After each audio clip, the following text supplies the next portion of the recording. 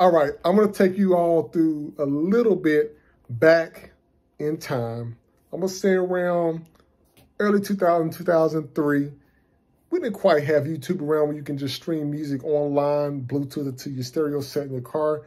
But we had a way of just playing music, but it required you to carry some things around, right?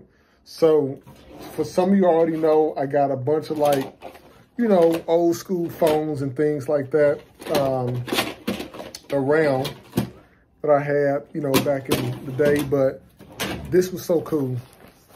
How many of y'all remember carrying around these?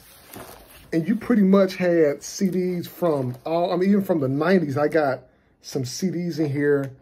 From America Online, got AOL, got some Microsoft MoneyWorks 2004.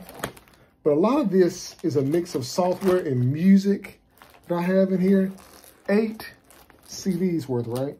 8 CDs across the whole part here. Even some of the coursework and stuff.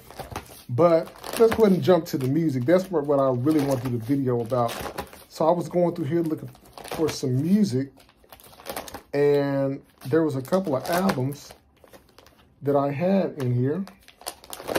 Let's see. Some of you probably familiar with Boyz II Men, of course. Trying to find some ones that everybody would pretty much know universally.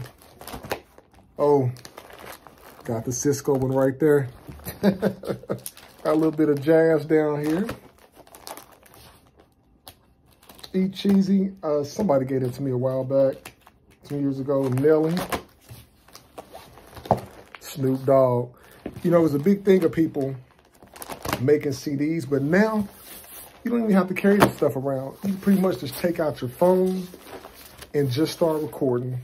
Or take out your phone, start streaming your music online. And that's pretty much where it's at.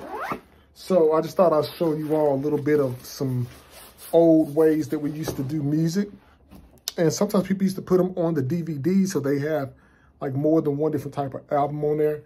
But it really shows you how we transition in time from carrying music on CDs and DVDs, and now transitioning to, you can pretty much play it from your phone or XM radio or whatever that you may have in your vehicle. So stay tuned to the channel. More content will be coming to you all soon.